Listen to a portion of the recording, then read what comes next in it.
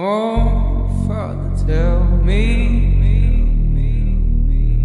do we get what we deserve? Do we get what we deserve? We get what we get what we get.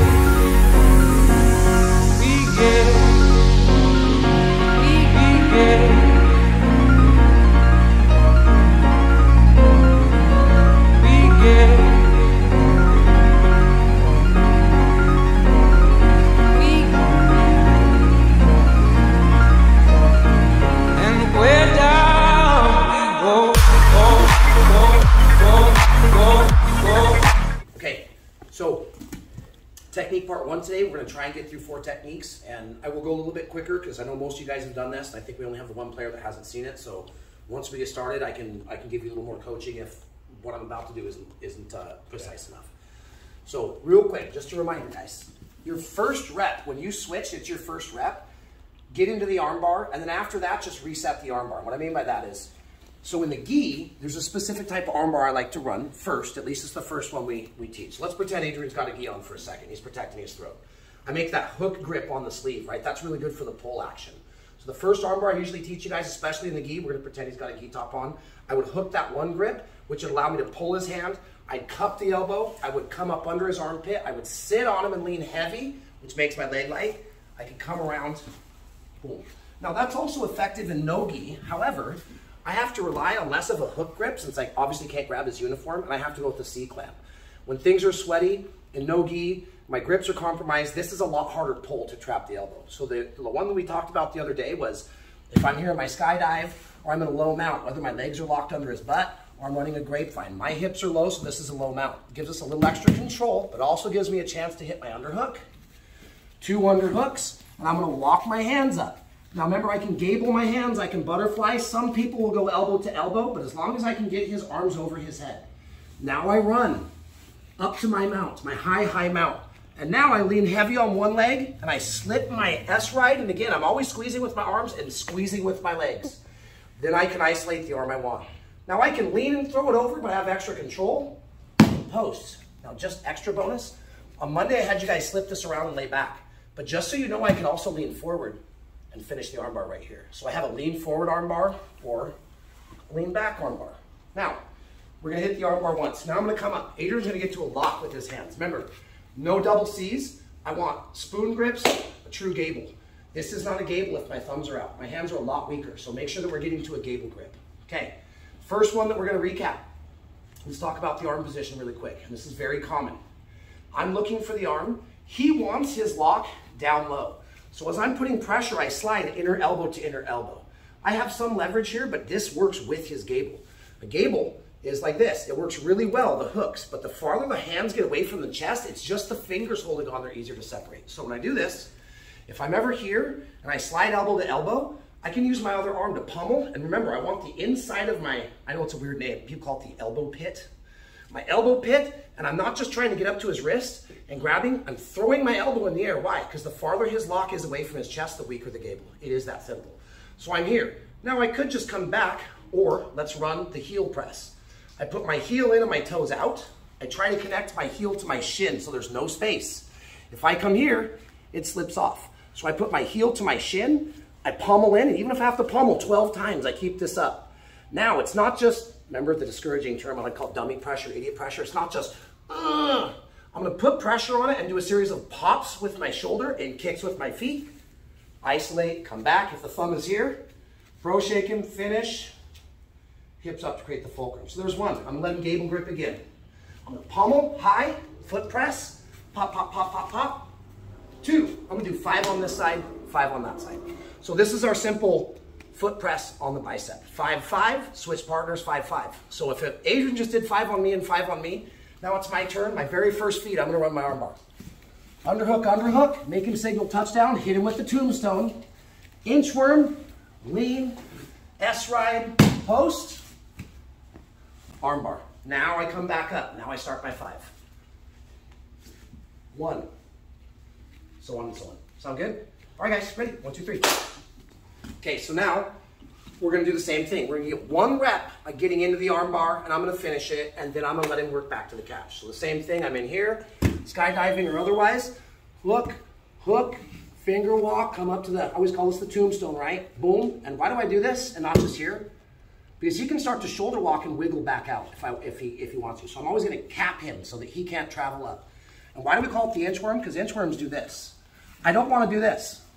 Walk my knees up because I relieve pressure. I'm squeezing with my legs, hit him with the tombstone, and in one motion, I'm gonna push him down as I slide my knees into the armpits. Now I squeeze and sit, lean, S, and I'm hugging. I'm squeezing with my legs, hugging the arms. Sometimes people can take their time here, right? Boom, boom. Once you get good at this, you don't need to post a hand on the mat. I can just transfer my weight and come around. But if you need to post a hand for now, that's fine. Also, look how I'm dragging his elbow. Why am I doing that? If I don't drag his elbow, he can Gable grip. If I do drag his elbow, I can isolate the arm.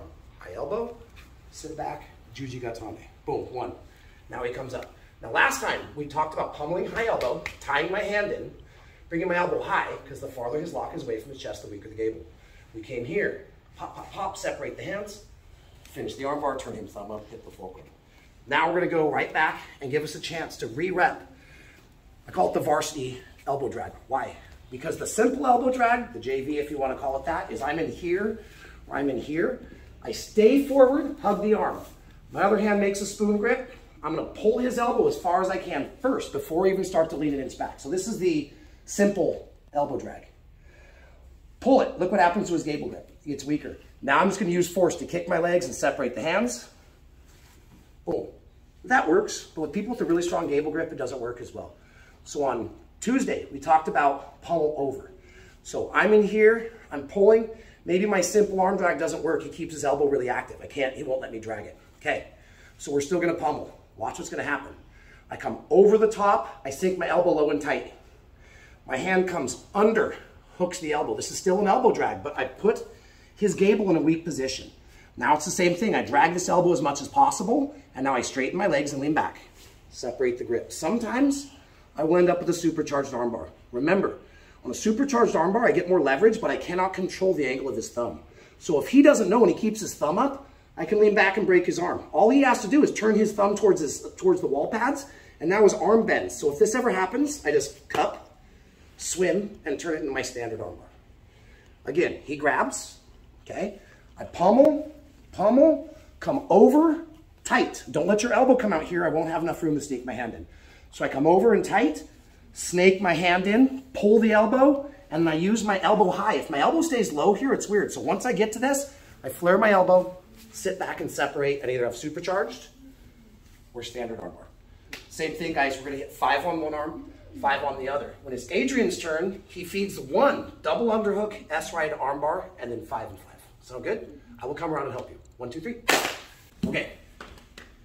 So, given our time, the last one that we're going to do today, I'll save you guys some time. Same thing when you get in. Tombstone, inchworm, S-ride, squeeze, post. I can come forward. I can sit backwards. I'm going to hit my first arm bar, turn his thumb up, hit the fulcrum, boom. Now we're good to go. Okay. With this one, this is going to require a little bit of just like a single leg. I've got to be like, okay, this leg is forward. I'm shooting on this leg. Same principle. I need to read the Gable. Let's break something down in crayon to begin with. It's harder to pull people's hands through each other than it is to pull them apart. The Gable has a strength and it has a weakness, which is separating the palms. This principle is not that hard, but it's more of a visual application first, and then the physical application is going to be a little bit easier. So I'm going to look at Adrian's palm. His palms are going to come apart a lot easier this way than if I try to push his hands through each other. So in other words, if I do this backwards, I'm working with his Gable grip. So I want to work away from the Gable grip. The principle, the concept here is to separate the palms. Okay. My favorite firefly, my favorite bug is trapped in here. I need to separate the palms. So before I just start separating the palms, and we're going to talk about the arms here in a minute, let's read the elbow. His humerus bone, right? You got 1 bone that goes from here to here, and you got 2 bones that go from here to here. It's not funny, but this bone is called the humerus. All right, so his humerus is usually going to be about centered to my pelvis, to my hips, to my central line of my body. I need to read the palms, so I need to take this hand this way. I could leave his elbow in the middle, but that's going to give him a little bit of play. So I've always referred to this as a slip and a rip. I'm going to slip his elbow to one side, and I'm going to rip his palms apart. So watch what's going to happen. his hands, because of the particular way that he's gabling. And if his gable was backwards, I would do this the other way. So we'll show it both ways so we can get the concept. So he's here if we begin with. I need to bring his hands apart. It means this arm that I'm going to attack, I need to bring this hand this way. So the very first thing I'm going to do is I'm going to get into my lock. Watch my other hand. It's going to cup the inside of the elbow. I'm going to shift it high on my hip. Since I'm going to be leaning to my right, I'm going to slip it high. So I slip the elbow over. And when I do, I don't just slip it over. I lean forward and I create a notch so I trap his elbow right there. Now my other hand was here anyway, but instead of going straight back, I'm going to lean my ear down by his hip first. I'm going to go straight to the side. Now I have a free hand. So I'm in here. None of this stuff is working. I'm going to slip the elbow, lock it in, and lean forward. I'm hugging. I'm leaning forward. Now, my other hand, since I want his palms, this arm is going to rip his hand this way. This hand is going to pull his hand this way. So he's on the center line. I pummel my high elbow. I slip and lock. My other hand comes up. This hand is going to pull this way. But instead of going back, I'm going to drop straight sideways. So as I'm pulling him here, I'm going to drop to the side. And now I just round out. And I come up. So we'll show it a couple times each side. So go back to the same gable. I got to read his palm. Slip, trap, pull, and lean. Now I'm ending up on my side like this. I could finish the armbar here, but now I want to control and round back out. And then I would just finish. So again, he goes that gable. I got to read the palm. Slip, trap, rip, finish. What if his gable's the other way? If I do it this way, I'm pulling his palms together. So what does that mean? I need to transfer the elbow to the other side. Stay high. I'm pulling, and I'm going to drop this side this time to separate his palms. Here, here. Ooh, your arm popped. I barely pulled on it. So we're always on this particular one, guys, where I'm slipping the elbow and ripping the hands apart. Slip and rip. I don't know, it rhymes. It's like shake and bake. The idea is to never pull their gable through. It's not going to happen, but I can pull their gable apart. Remember, the gable is really strong like this, like two hooks.